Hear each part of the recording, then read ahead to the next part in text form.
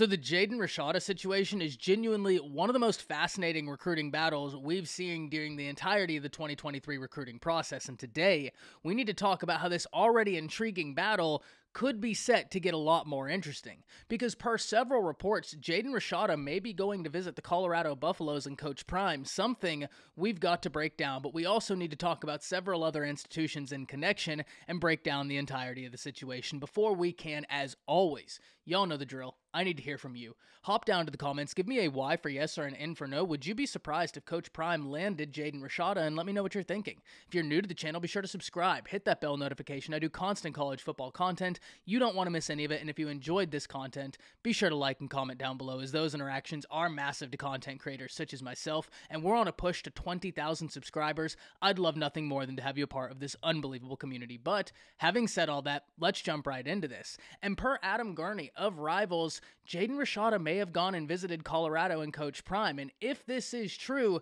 that's going to be a huge win for the Buffaloes. And before we can really talk about what a visit from Jaden Rashada would mean for Colorado, we also have to talk about the fact that per a report from On3, Jaden Rashada is also set to visit Kenny Dillingham and the Arizona State Sun Devils. And we've talked on the channel about some of the moves Arizona State has made, bringing in Samples, bringing in Brian Carrington. Love those two hires. I'm really intrigued to see what Dillingham is able to do with Arizona State, especially coming from the chaos that team just came from.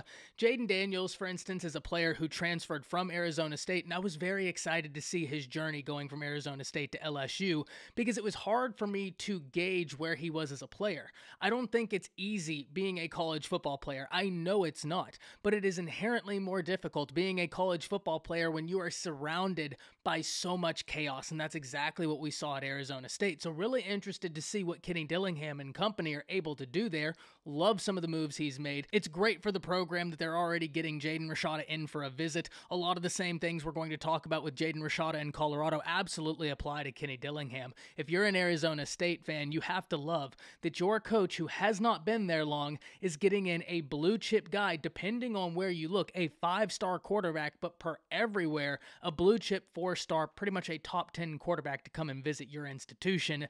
You have to love that. But for Colorado, even getting Jaden Rashada in to hear the pitch is already a massive win, though one I'm not inherently surprised about. And let's start there. Why am I not surprised if this is true?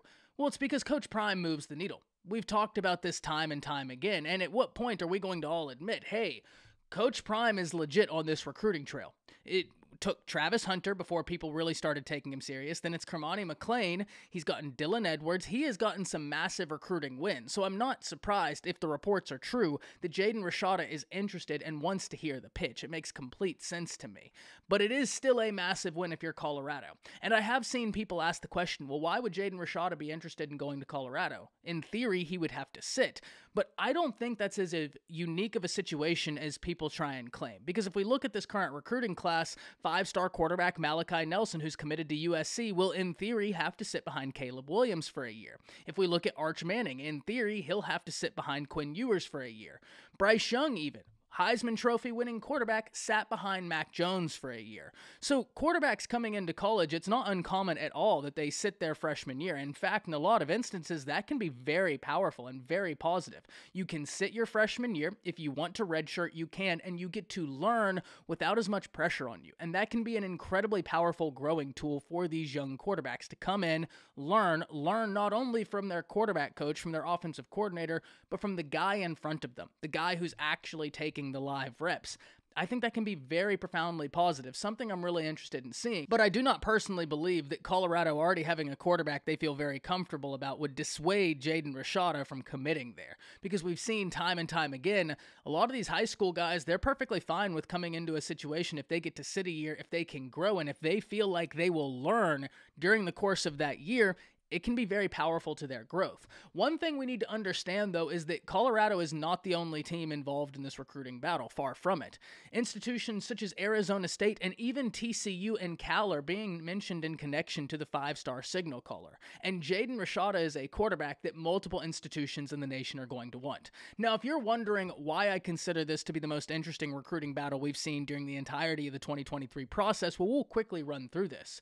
Jaden Rashada is an individual who was committed committed to Miami, flipped from Miami to Florida, and then after he'd signed his letter of intent, news breaks that there might be some discontent between his camp and the Florida Gators NIL collective. Now, per The Athletic, they've reported that there was a $13 million NIL agreement between the Florida Gators collective and the Rashada family that the collective wanted to back out of after Rashada had already signed his letter of intent.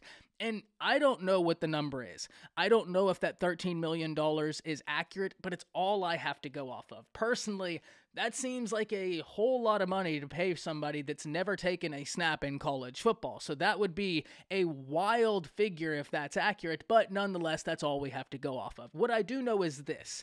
If it's $1 million, if it's $2 million, if it's $100,000, the amount of money isn't as important as the fact of, if this is true, the Florida Gators NIL collective made an agreement, even if it was verbal, and then backed out of that agreement after the player had already signed their letter of intent.